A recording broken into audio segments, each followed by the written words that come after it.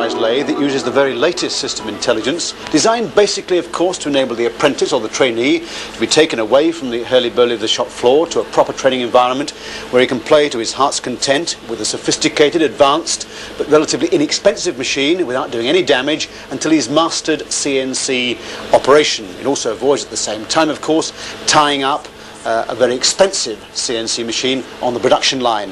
Designed and built here at Brick House by Denford Machine Tools, who've now built up for themselves a big international reputation for training lathes. And it really introduces a whole new era in CNC training because it takes the mystique, if you like, out of CNC operation.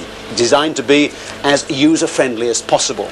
To that end, it's got this 5-inch VDU screen actually built into the control panel that takes you step by step, page by page through the operations manual, backed up by this audio setup here, which goes painstakingly, very sympathetically, more sympathetically than most instructors indeed, through every stage of the operation. Let me demonstrate that straight away by taking the role of the trainee and going through a very simple setting up operation.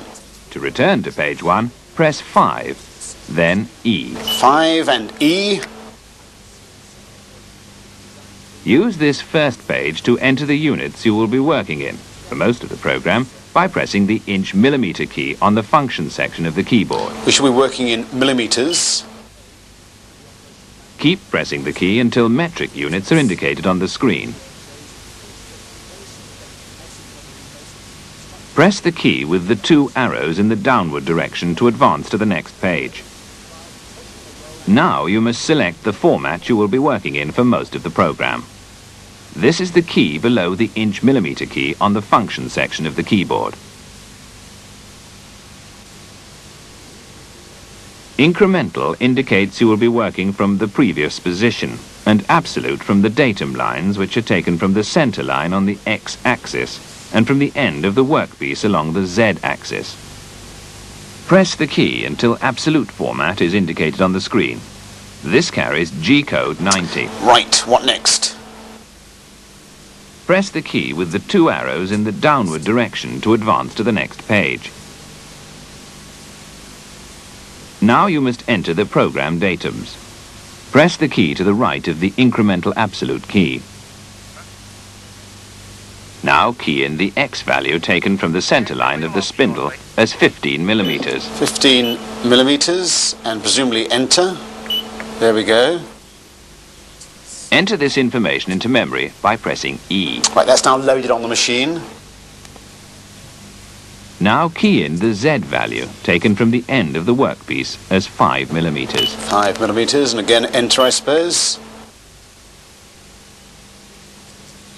Again, enter this information into memory by pressing E. Right, let's leave it there, and as I said, you can see how slowly and sympathetically the information comes at the trainee, so all the time he is, as it were, in control of the situation.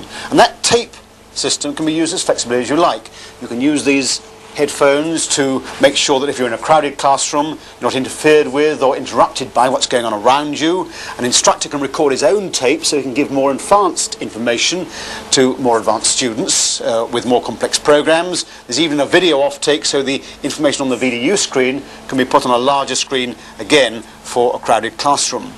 Before we run a program, let's look at the lathe itself, because of course it has some very important characteristics. Very neatly laid out control panel, all touch tone in operation. This is the data input section. This is the programming function section of the keyboard. Manual control of the lathe itself for setting offsets. Also has the feed rate override, so you can increase or decrease the feed rate during the operation of a program. Stop start and emergency stop. Also controls the spindle speed, which again you can increase or decrease while a program is in operation. Here we've got a little cassette drive, so you can load programs from your pre-recorded library of programs, or you can record the program you are at present inputting into the machine. As for the lathe itself, well, each machine is fitted with these precision ball screws protected by these telescopic covers. Bit of a knack there to get those back. Completely enclosed chuck guard, of course. Chuck itself, self-centering, 3-jawed, and the speed of the spindle is totally controllable, totally variable throughout the operation of the program. Here we've got this very neat multi-fix quick change tool post, which can be used not only for turning operations but also for drilling and boring operations. And down here, just to complete the space age feel of the machine, we've got this solar powered no less calculator. Not just a gimmick, because it enables the operator to carry out his calculations when he's programming the machine. Right. Now we've seen how easy it is to enter the program formats.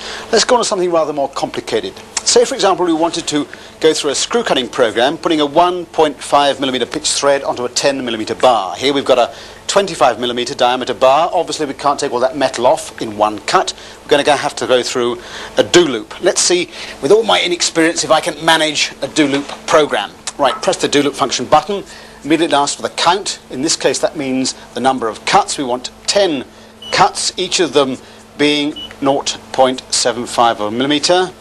We want them of course to be incremental. Now let's enter the depth of cut. On the x-axis we want minus 0.75, as I said. On the z-axis we don't need any change since we're not moving along the bar at all. Feed rate 1000 millimeters a minute, I'm told, would be appropriate. Tool number is number 1. Spindle speed 800 RPM, again I'm told would be the appropriate figure. Now the next two point-to-points would take the tool 30.5 millimeters along the bar and return it to its starting position. That really brings us to the end of the do loop. Bring the program to an end. We can now execute that. Let me unlock the emergency stop button. Make sure